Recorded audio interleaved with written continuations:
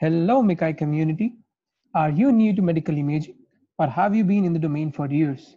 I'm sure you must have struggled with these questions on the screen every time you pick a data set.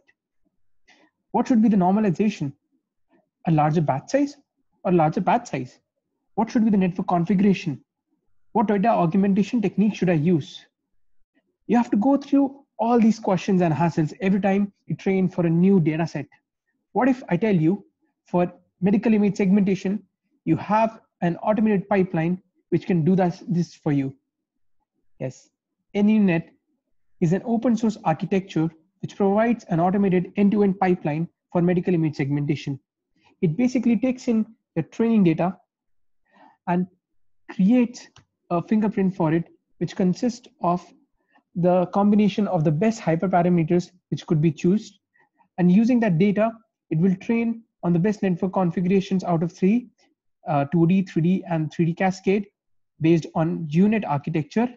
And then after post-processing and finding out the best assembling strategy on its own, it gives you the best model possible with your data set. But moving on, you have your own custom data set, and you need to prepare your data set according to the nnU-Net format, and the rest is taken care by nnU-Net. But hold on, because nnU-Net has a lot of hassles when it comes to preparing a data set which is not in the format it needs. But don't worry, our tutorial is all about that. For beginners, we have tried to provide a very easy to run code with detailed instructions and hints to modify according to your needs.